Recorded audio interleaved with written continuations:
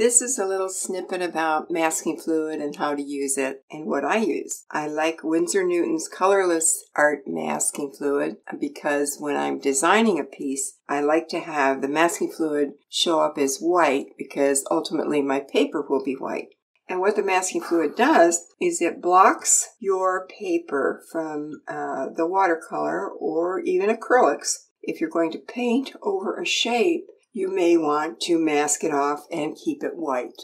There's several kinds of masking fluid on the market that are different colors, and some people prefer to use the colored masking fluid because they can see them better, and that's fine. I have colored my masking fluid today just so you can see it. I put a little bit of watercolor in it. There's several ways to apply masking fluid, and if you want to use a brush, the most important thing to do is to load your brush with water first and then just fill it with soap. I use bar soap, but I've used shampoo. I've used just anything. Your dish soap will work. I'm cleaning this out because I've got a little color in my brush. And this is one of my good brushes. I don't use a junk brush for masking fluid because I can't make straight lines with it. So I use my brush, my good brushes, but here's the tip. The tip is don't work longer than 5 minutes. If it's going to take you longer than 5 minutes, then you need to clean your brush out and reload it with soap. And then you can dip right into the masking fluid. And when I do dip into the masking fluid, I try not to get into the ferrule of the brush. The metal part is the ferrule. So I try not to get masking fluid up there.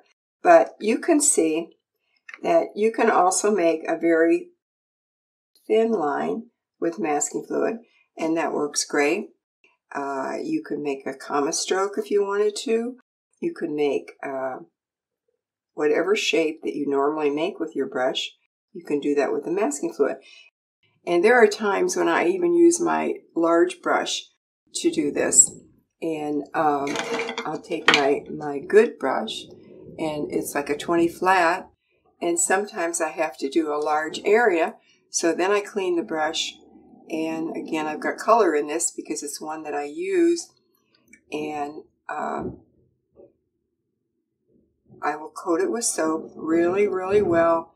And then just like before, I'll dip into the masking fluid and try and use the tip of the brush and then apply my masking fluid like so.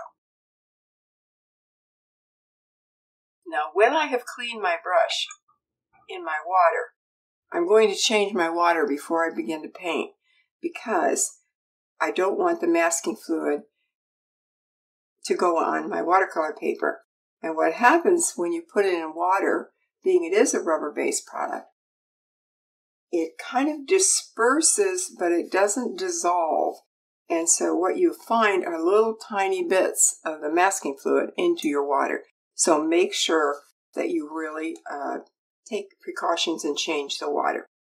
There's a lot of tools to use with masking fluid, and one I do often is I use a stylus, and you know most styluses have a big fat end, and then they have a smaller end, and they work great, and you don't have to coat those with soap. Now you can make little dots with them, but you can't make too much of a line, but sometimes I use it for a line. And I might have to go over it a couple of times to get the shape even enough. The other thing about using a stylus for anything is to remember the first time you touch the paper, you're going to get a big blob. And that's why I go over it and pull the masking fluid down. It evens it out a little more. Another way is I have a lot of watercolor brushes that have a cut end to them. And see how it's kind of like a sliver. So when I dip into my masking fluid and pick it up, I can do, oops, didn't get much on there. Well, fiddlesticks. Okay, here we go. Then I will get a fatter line, but it's still a line. Now, if I wanted it narrow, what I would do is take a scrap and do the fat part first, and then come down here and start for the line that I want to be narrow. See? There is also a bottle that has like a needle on the end of it. And some people use that very successfully for thin lines. I've never been real lucky with those, but I know that many people do use them. So anything that you can use to create a nice line, for instance, even the end of a skewer. Sometimes when I wanted it real tiny, I've used toothpicks.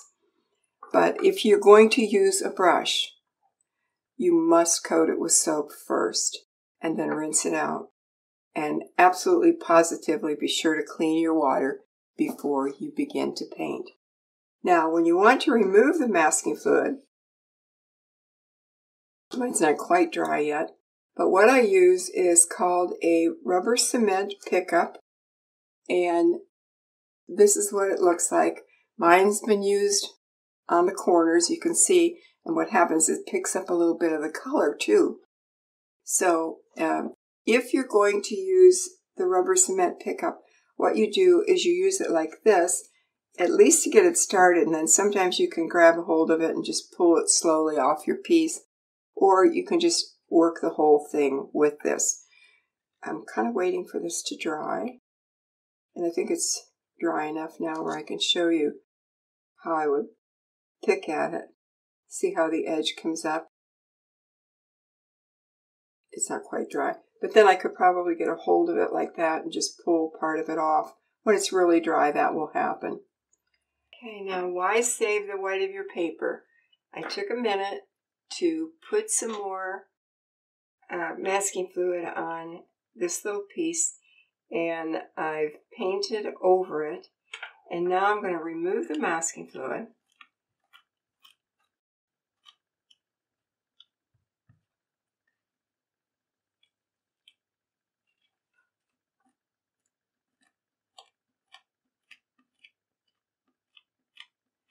And as you can see, it's got some really harsh edges. Now I wanted sharp edges on the outside of my flower petal, but not necessarily on the inside. What I want to do on the inside is make it look like it's transitioning from white paper to pink, to darker pink, to a very dark pink. Okay, so what I do is I use my scrubby brush and I put some water along the line that I want to soften. The water starts to loosen the pigment, and then I can start to scrub it so that line disappears. Now, what I'm going to do is, I don't want to create another line, I want to create another value. So by working from one side of the mat where the masking fluid was into the pigment, it pulls a little bit of the pigment into the white, just a little, and then it does create another value between the two, and it also gets rid of my hard transition line. Now this is what I'm calling the transition line here. Okay, I'll do it once again on the other side. Put the water on it, and it has to have, you have to have water to do this. You can't just do it with a dry brush. Okay, and usually I aim my brush from the light toward the dark. So in this case, it would be from the white into the pink, okay? Just soften. I'm actually scrubbing a little, not real hard, but just enough to move that pigment. Okay, and now you can see that I have a nice gradual fade, and I have a couple of other little areas to soften. I'm just evening that pigment out. But the area that I wanted to soften is done. The hard edge is gone. I'll move some of that down there. And what happens is you rough up the paper a little bit. So you need to take and blot it and wipe the excess paper off. The other thing that I do when I have a real hard edge, even at the outside of my flowers, is I'll switch to my soft scrubber brush, which is a filbert, but it's a softer material, and then I'll aim it toward the outer edge, and I'm kind of straddling over the pink and the white, And this just allows me to soften the edge a little bit. I don't want it to change values because I want the white to stay up there. But I think you can probably see a difference between that and this. And when you're doing this, you also can straighten up any ragged edges that you might have. And just the nature of a textured paper will give you a little raggedness to your edges. It's not that you did anything wrong. Okay, so we're just softening the edge a little bit. And then I would come back in here and scrub this down a little. And then I would scrub the other side down a little. I'm turning it around because, again, remember I said I put my brush on the light color, aim it toward the darker color. And then I would soften this edge here. And that's about what I wanted. Okay. I didn't do this side yet, so just so you can see the difference between this side and this side. They're still really harsh. There's two edges on that. Okay, then I would be ready to soften the outside edge and soften this inside. And you may think, well, that takes a lot of time. Well, it does take some time, but if you tell yourself when you're doing it that it is just as if you are painting the white on your piece, that makes you feel better about doing it anyway. At least it did me.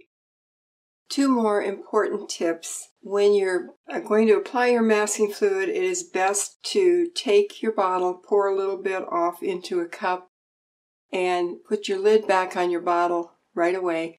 Then it won't dry out what's left in the bottle. Also, when you've used a brush with soap on it and dipped into your masking fluid, you do not want to pour that back into your masking fluid bottle because that will contaminate it by putting soap in it.